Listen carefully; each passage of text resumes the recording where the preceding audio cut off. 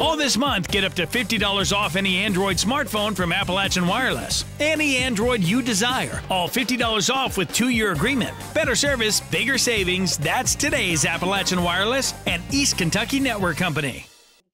Yesterday, we heard from an attorney from the Prestonsburg Public Defender's Office who says the jails are full of not yet convicted inmates who spend months incarcerated due to unreasonable bonds. Today, we hear from the prosecution's perspective on the matter. From prosecution standpoint, from our end, we're more concerned with the end result. You know, ultimately what's going to happen with the person that has the case.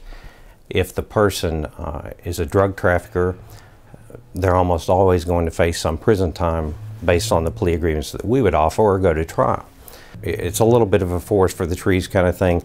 We try not to get so upset about the bond issue because we understand that even though they may be out on bond now, they're ultimately going to be looking at going to prison at some point once the case is resolved.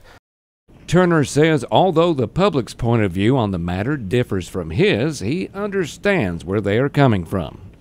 From the public standpoint, you know, they understandably, they're more concerned sometimes with the immediate aftermath of the arrest, and what they see is, well, this guy got arrested, now he's back out.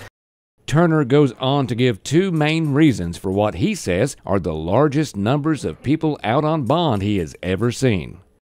There's the cost component, that the state and the judges are under tremendous pressure to try to keep people out of jail as much as possible, try to keep the costs down. So that's a big part of it, and then it's just the political movement that we see now is toward decriminalization, anti-incarceration, pro-treatment, those kinds of things, which are all good, but it's resulted in more people being out of jail that otherwise would have been in.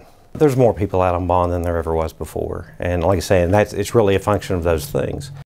Now that you've heard compelling arguments from both the prosecution and the defense, do you think suspected drug offenders are getting reasonable bonds? You be the judge. Reporting from Prestonsburg, I'm Sean Allen for EKB News.